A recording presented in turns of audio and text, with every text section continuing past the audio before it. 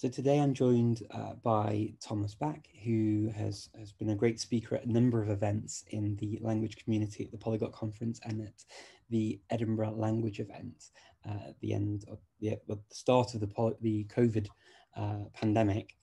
And we're talking today because we're working on a project together this year.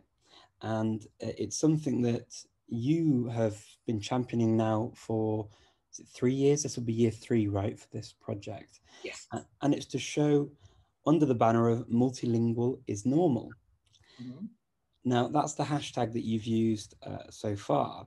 And we're going to be adding to that, I think, this year as well with Multilingual Day, and hopefully have a Multilingual Monday as well to add into the mix to get people thinking about multilingualism. So why do we need a day to celebrate multilingualism? Well, I think that's a very important question to start with. At the moment, we have 2 days, which are kind of special days, dedicated days, which are in some way related to languages. One is 26th of September, and that is European Day of Languages. But per definition, it is a European day, so it's not necessarily for all the languages of the world. The other is in fact coming quite soon. It's 21st of February, and that is the International Mother Language Day. And that has been, so say, created to commemorate Bangladesh's struggle to have Bengali recognized as the official language rather than Urdu, which was, so to say, the language before.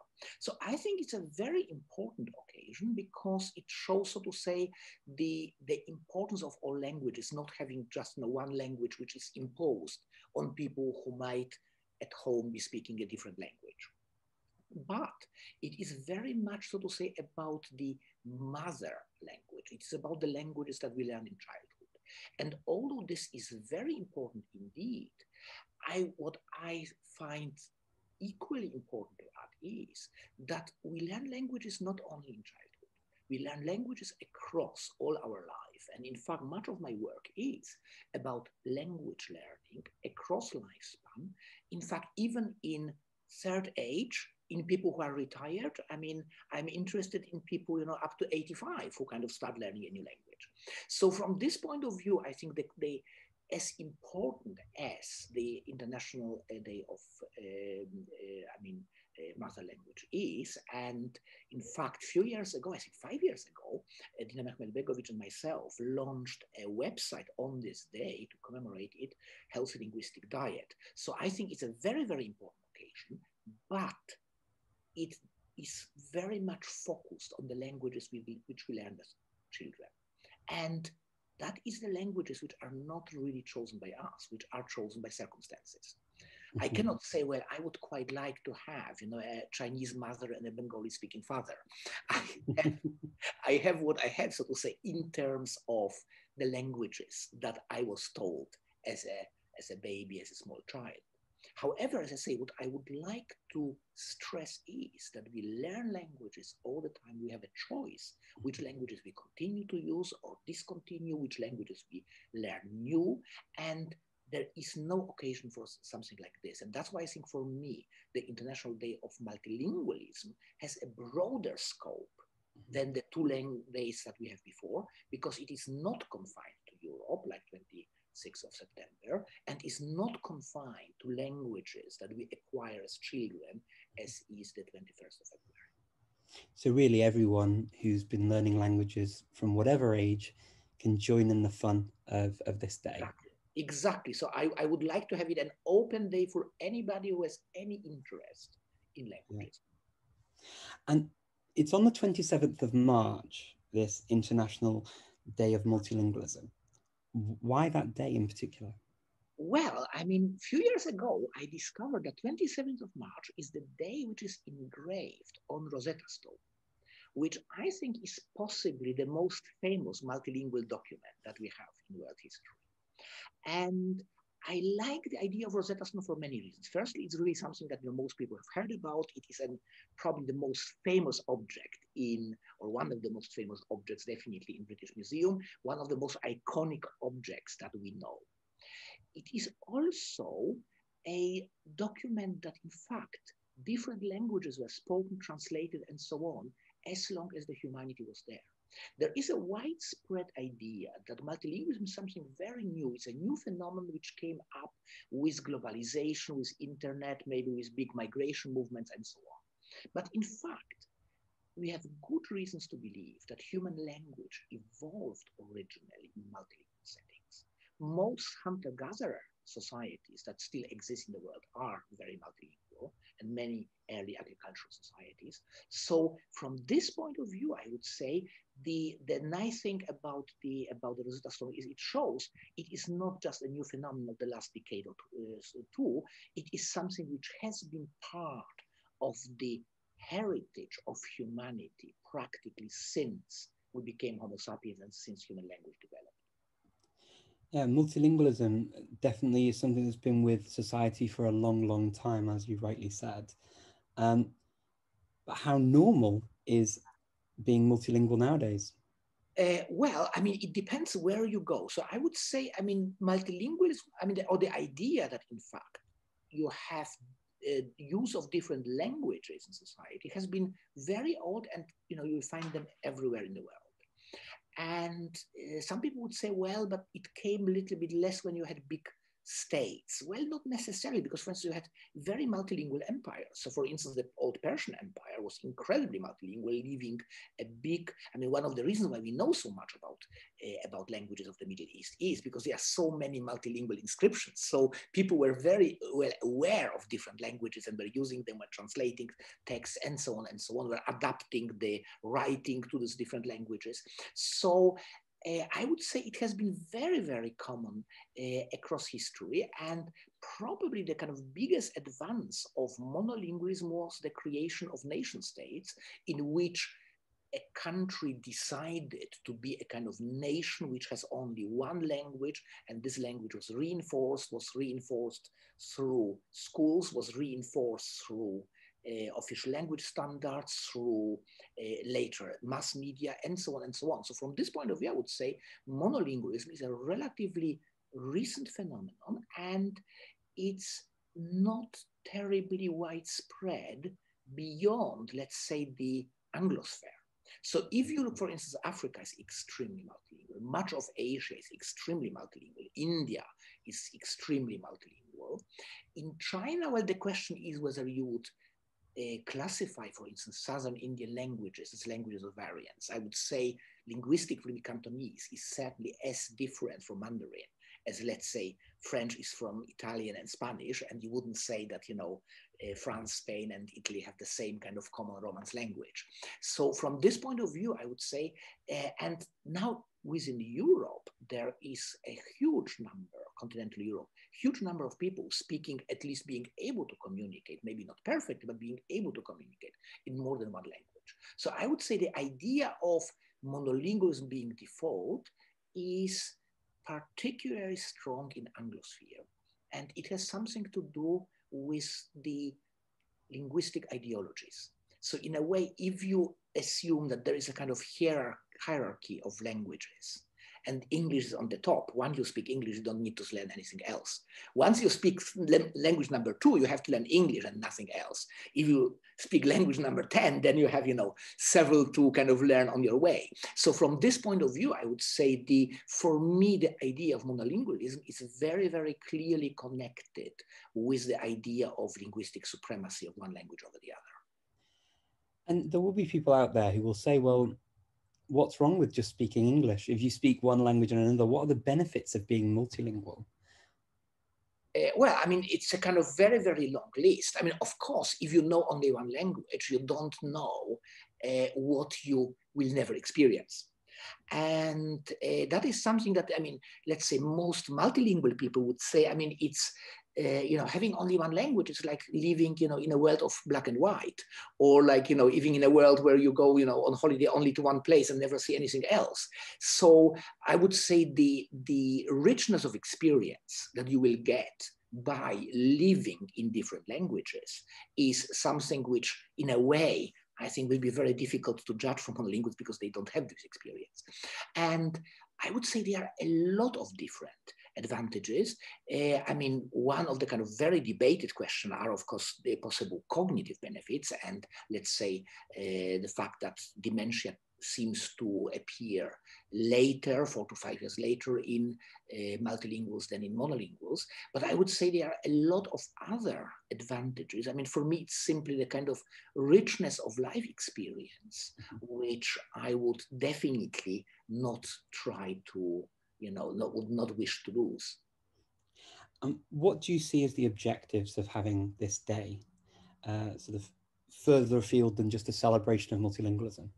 Well, I would say our motto for the kind of first celebrations was multilingual is normal. So basically just trying to, I would say, trying to bring together the community of people who believe that it is normal, it is okay to speak different languages.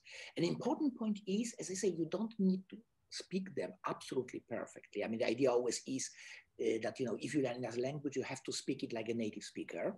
And then there's also this kind of idealization of native speaker, like, being the perfect person who, speaks the perfect language. I would say not every English native speaker, for instance, is necessarily a Shakespeare, and not every German speaker is a Goethe. And so from this point of view, I think it is, so to say, for me, it's a very much a kind of affirmative action showing that it is fine to learn languages, to know many languages at different levels, whatever we perceive, so to say, as satisfactory at certain situations, certain stage of life, bringing people together and giving a positive, so to say, a positive approach to languages, because very often languages are perceived as something, it's effort, it's terrible, it's work, it's hard work, and so on. I would say, just to kind of mention another of my favorite activities, which is hill walking, which I cannot do at the moment because of COVID. You could also say, well, walking up the hill is terrible. I mean, you go up, you sweat, you have to, it's an effort, but yet you go up and then you have a fantastic experience, you see broader horizons and so on. So from this point of view, I would say, yes, there is some effort attached to learning languages, but for me, it's a very positive, it's a very satisfactory effort. And that is something which, in a way, I would like to celebrate. So the kind of, to try to, well, correct the narrative from this cumbersome burden of languages to the beautiful opportunity that we have to do it. Yeah, I mean, I can confirm as somebody who grew up speaking English as a first language, knowledge of French and German really helped me understand English better and actually to improve my English. So I was able to enjoy literature in a different way. I was able to understand many, many words that peers maybe didn't know automatically just because I already spoke French and then later learned German. And I can definitely agree with you on that, there are a lot of benefits. There is a wonderful citation by Goethe, whom I just mentioned, who said that whoever doesn't know foreign other languages doesn't understand his own. So very much this, and this thought has been then picked up later by Lev Vygotsky, a famous, very important Russian psychologist, who was then saying that in a way, learning a foreign language allows a child to develop the ability of abstraction, like learning, so to say, mathematical notation allows the abstraction of numbers, because then suddenly it takes you, so to say, above, so that you see the concepts not as the things, but as concepts which can be different in different languages. I think it's a kind of wonderful metaphor that basically it's kind of elevates you and allows you to look down on language as a way of organizing the world, rather than equating the language with the world. And people who are listening thinking, well, does my language or does my dialect count as multilingual? And should I take part? What would you say to them? Absolutely, absolutely, yes. I think it's a very, it's a very difficult question where you draw the border between dialect and language. I would say a kind of wonderful example is exactly in Scotland, where I live now, where there is a big debate whether Scots is or should be recognized as a language or a dialect. I think, I mean, it has been clearly perceived as language with its own literary tradition, beautiful poetry, drama, official legal texts, documents, and so on, until 17th century, when it was kind of relegated to the position of being a poor cousin of English. So from this point of view, I think I would say it's a very, I would welcome all people who feel that whatever dialect they speak should in fact be recognized, or even maybe should be recognized as a language rather than a dialect. And what kind of things will we do to celebrate? What kind of ideas do you have? Well, I would say, I mean, firstly, I would invite everybody to kind of contribute with new ideas. That's why we have this idea of having multilingual Mondays. So from now on until 27th of March, we want to post on Mondays things that are relevant to languages, and we will be posting ourselves, but we invite everybody to put the hashtag multilingual Monday and post anything, quizzes, questions, links, and so on and so on. And in this way, we can kind of build the momentum.